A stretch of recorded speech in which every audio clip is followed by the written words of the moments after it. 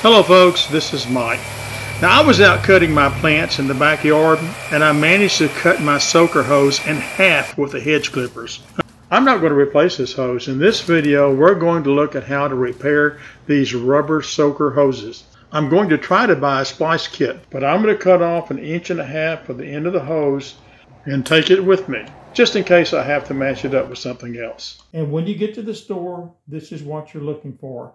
You get a hose barb, and you get 2 what I would call radiator clamps. This comes as a set. And I couldn't find one of these kits locally, so I had to buy it online. Later in the video, I'll give you some tips on what to do if that happens to you. The great thing about a repair like this is that you can do it in place without having to remove your hose, which would really be a pain. But for this video, I wanted to show you some really good close-ups of how to do this. So I'm going to make these repairs on my work table.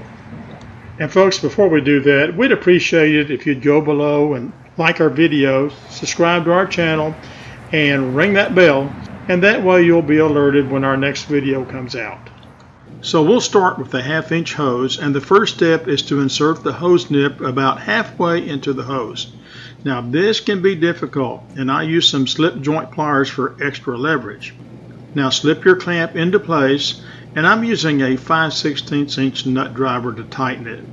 You can also use a flat bladed screwdriver if you wish, but you want to get it good and tight.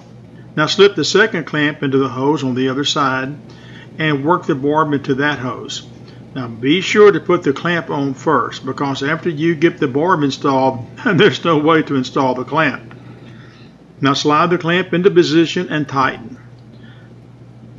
I usually follow up with a ratchet and a 5/16 inch socket to get it good and tight. However, if you use too much horsepower here, you can break the clamp. And the repair is exactly the same for the 3/8 inch hose, although it may take a 1/4 inch nut driver instead. So that's how to use the splice kit, provided you can find one. The problem I had here in the Houston area was everybody seemed to carry 5/8 and 3/4 inch splice kits for water hose.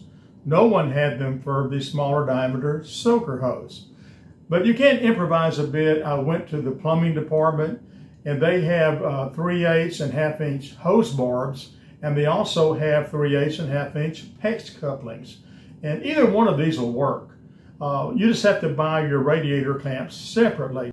Now, if you can't find the radiator clamps anywhere else, they sell them at auto parts stores. But I discovered that my little sample fit over a 1/4 inch PEX tubing. The PEX tubing was just a little over $2, so it was certainly economical. And I decided just to try that. And I cut it to about 3 inches long on my miter saw. Now, if you don't have such a saw, you could use a hacksaw, or you could even use a pair of shears like I'm doing here. Next, I use my sander, and I put a bevel on the end of the tube. This will allow it to slip into the hose better, and the sharp ends of the tube may also cause it to rip or to tear easily. And you use the tubing exactly like we did the splice kit. You also want to be careful not to bend and flex the tubing too much. This tubing tends to be brittle after it's been in service a long time. It will tend to tear or rip at the end of the barb.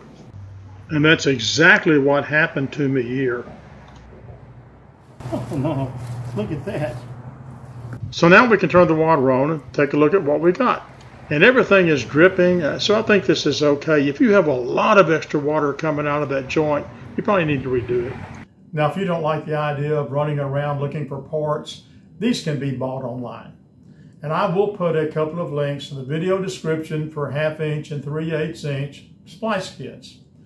But understand, even though it doesn't cost you extra, we would get a small commission from a purchase made on those links. Now, if you have any questions or comments, be sure to send those to me, and I will get back to you personally. And until next time, thanks for watching.